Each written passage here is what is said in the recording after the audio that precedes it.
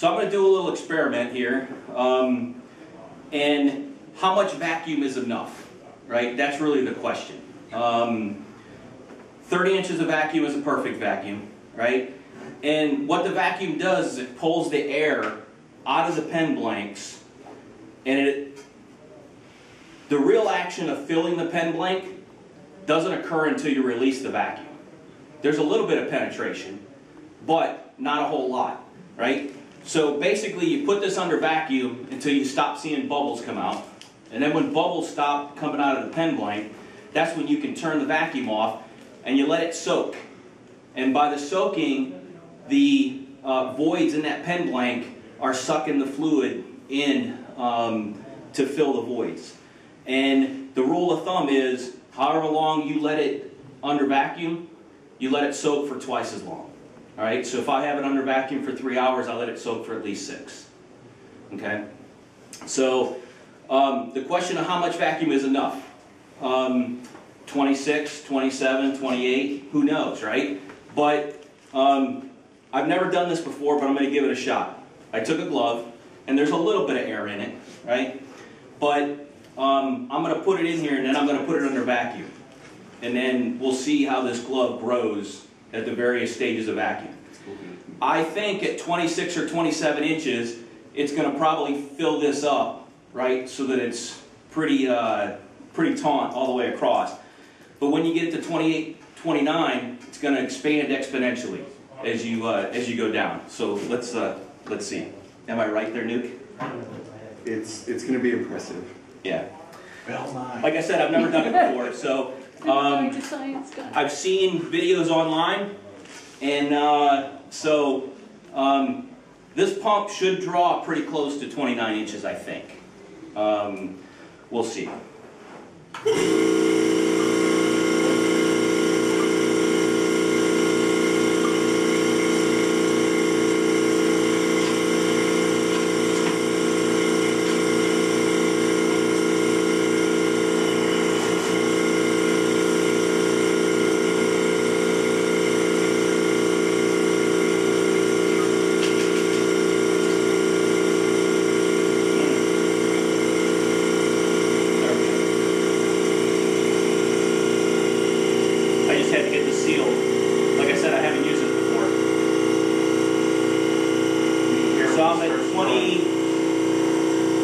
I'm at 25 right here. Let's see if I can.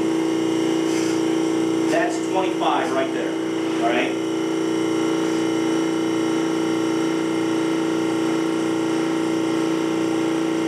There's 26.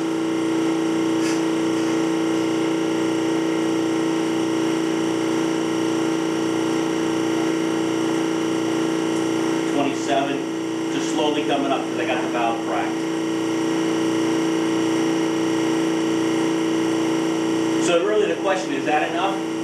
Well, I'm the kind of guy that if that's enough, more is even better, right? If 2 nails is good, 3 is better, 4 is better than that. Not always, but you know, it's kind of weird.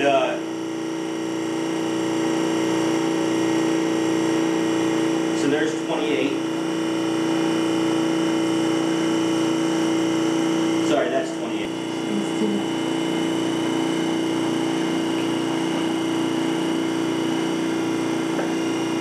There's 29. So we'll see if we can go any better than that. But that's pretty impressive, really. You know, for that little bit of air in there, it shows you how the expansion, just due to drawing the vacuum on it. That's about 29.5 inches of vacuum right there. I mean, that's got to be reasonably good to, you know, draw air out of your pen blank, you would think, right? So, and this pump is actually a diaphragm pump, and they say you can't draw a reasonable vacuum with it, but I've had really great luck with it. I think I paid $70 for it off of eBay. You know, I had to put a rebuild kit in it, but that was easy.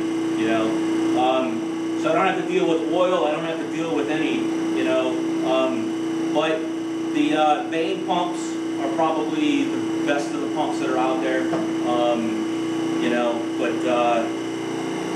so that's about 29.5 inches. To me, that's, you know, more than reasonable enough to More than reasonable enough to be able to draw air out of a pen blank. So, what do you have to do this? Right?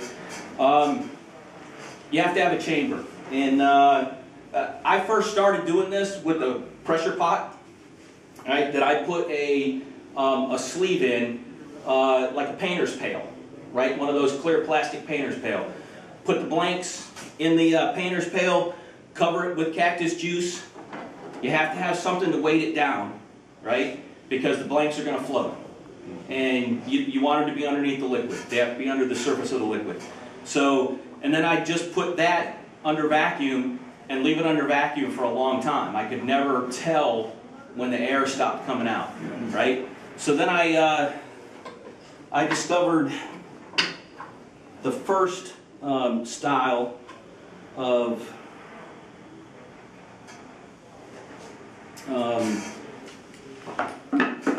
this was the first that I started using.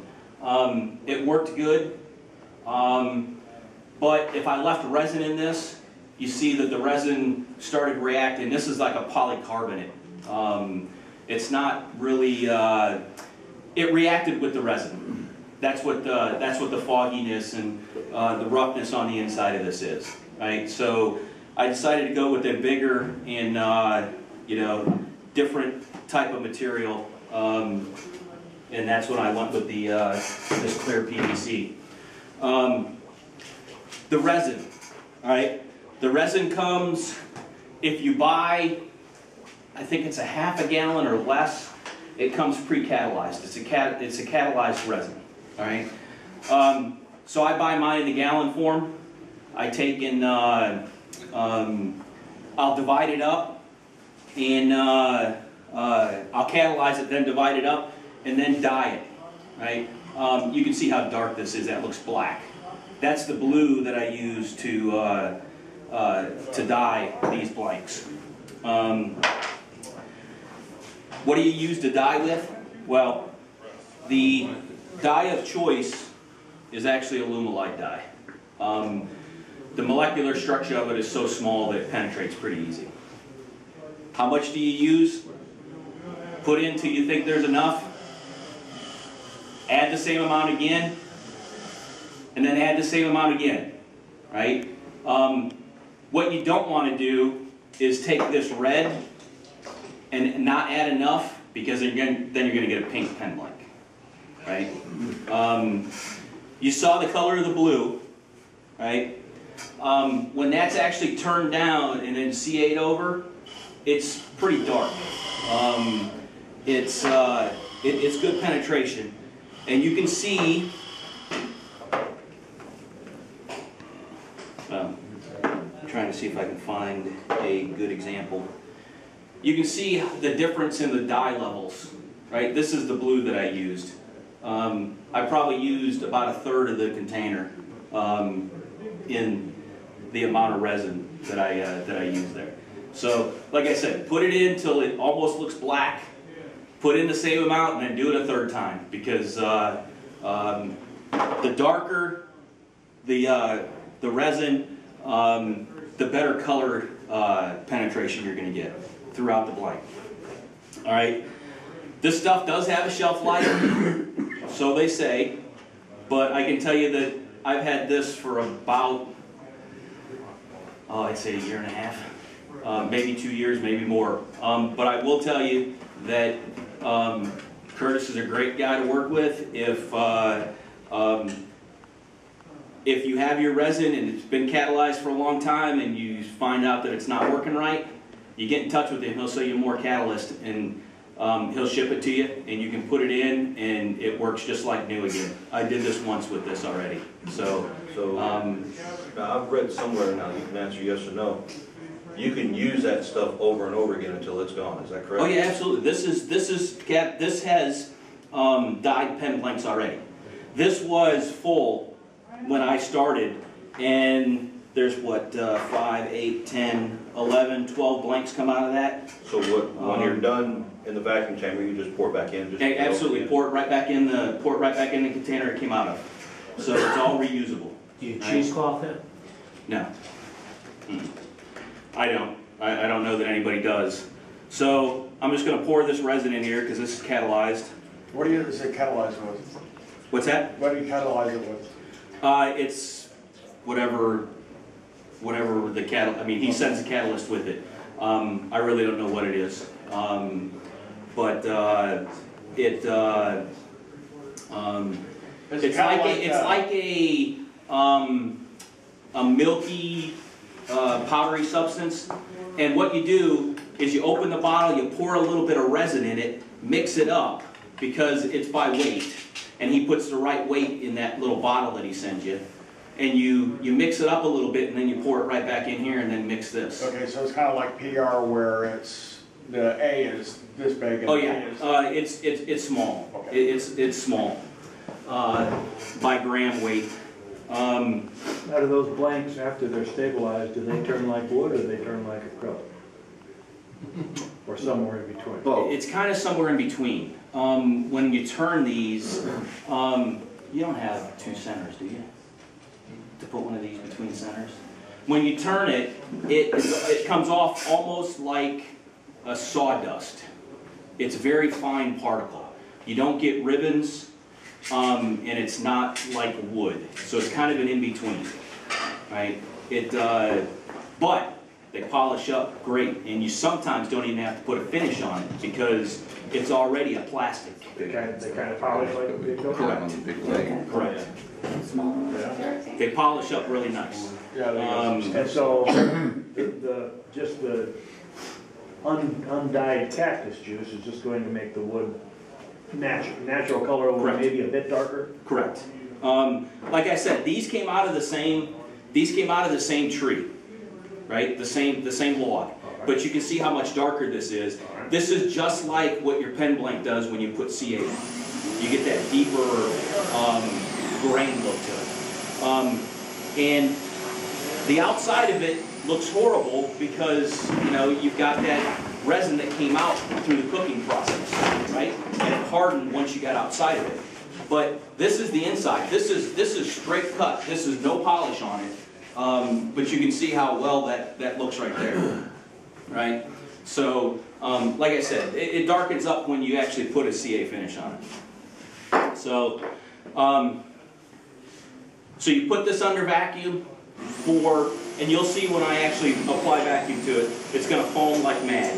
And then we'll sit here and watch it for a little bit, and then I'll put it in the corner and let it do its thing.